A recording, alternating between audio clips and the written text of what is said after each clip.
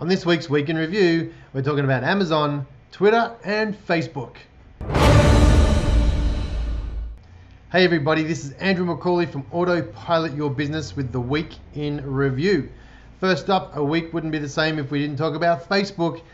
They are now letting all of the US users find out why ads are being targeted to you. So if you're looking at an ad and you can't understand why on earth that ad would be relevant to you, there'll be an option for you very soon to find out why that targeting is targeting you.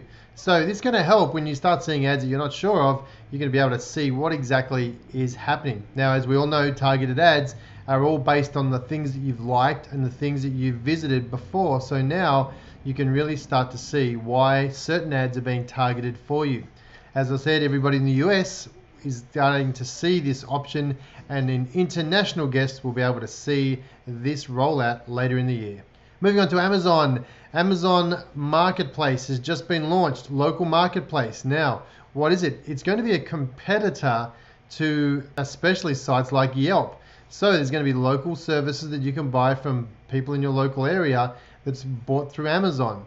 Now the cool thing is that there will be reviews associated with the services that you sell in your area, and if you sell them through Amazon, you're going to have the ability to actually get people to review your stuff. So that big behemoth Yelp, which everyone is up in the air about and really annoyed with, soon going to find itself under some heavy competition from Amazon. So if you are a local bricks and mortar business, keep an eye out for Amazon local search. Finally, Twitter is now retargeting, giving you the option to retarget some of your visitors. Now, what does that mean? If you have a website and you place a Twitter tracking pixel or a retargeting pixel on your website, and then somebody goes into their Twitter feed, they are going to see, if you run ads, they're going to see ads or promoted posts, promoted tweets that you've created to everybody that's visited your website. So if you're a big Twitter user, a big Twitter fan, or your followers, your audience reads or looks at Twitter, then you'll have the ability to actually retarget them in all sorts of tweets. Very cool stuff. It's all happening. All of these platforms are offering retargeting services everywhere. I think it's going to be the way of the future.